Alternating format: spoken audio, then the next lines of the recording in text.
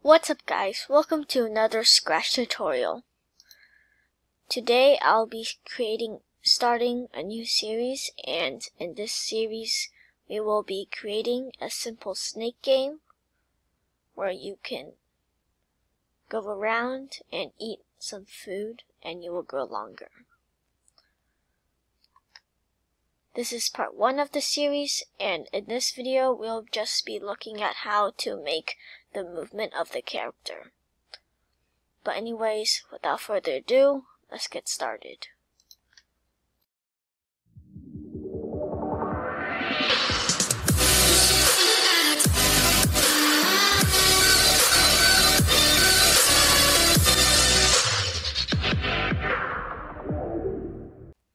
So I'm going to create a new project, and I'm going to call this project Snake Game. So first I'm going to delete this cat here and create a new sprite, and I'm going to call this player. And then I have a costume for my backpack, 2 costumes. So this one is the head.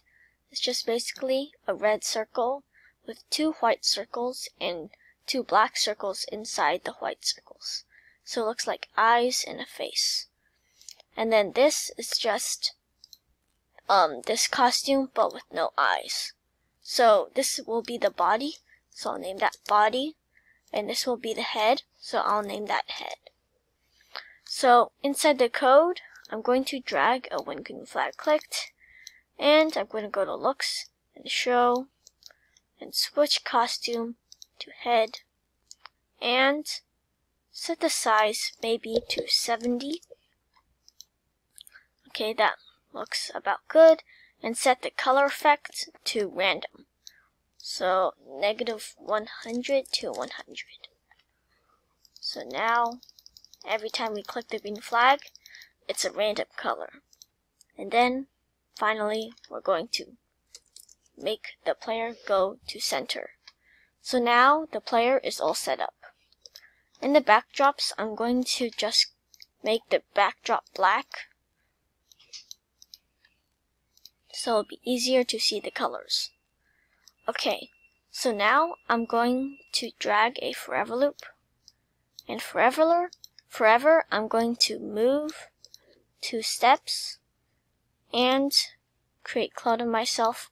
Then I'm going to go back to motion and drag a point towards mouse pointer. So then next I'm going to go to variables and create a new variable, and I'm going to call this length. Make sure this is for all sprites and then click OK. So I'm going to set length to let's say 3. And then I'm going to go to control and drag a when I start as a clone. And it's just going to switch costume to the body. Wait for 1 second.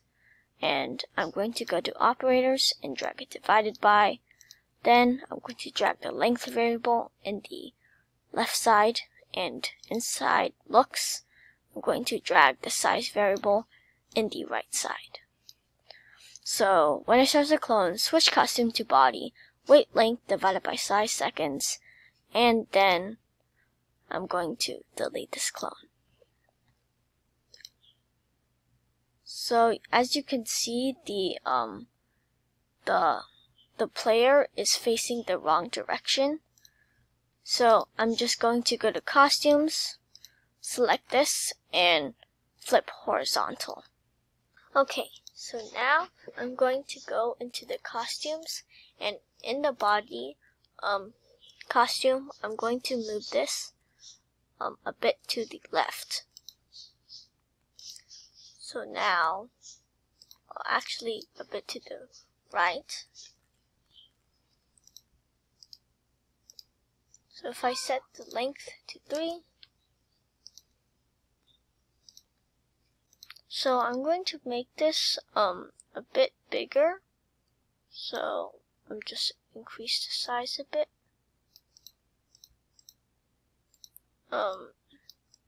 Okay, So now let's try it out.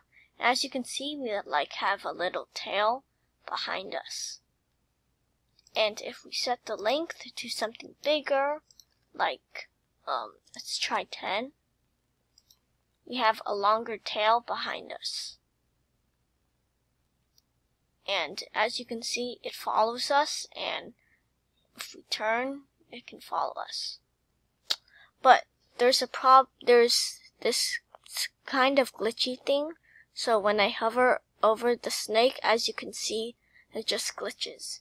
So to fix this, I'm going to drag an if statement around the move 2 steps and check if not touching mouse pointer.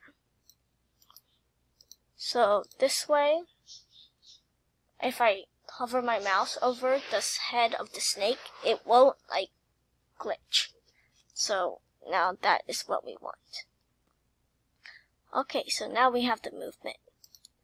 In the next video, we'll be looking at how to make the food and how the player can grow. But anyways, that's all for today. I hope you enjoyed it. Leave a thumbs up and subscribe if you haven't already.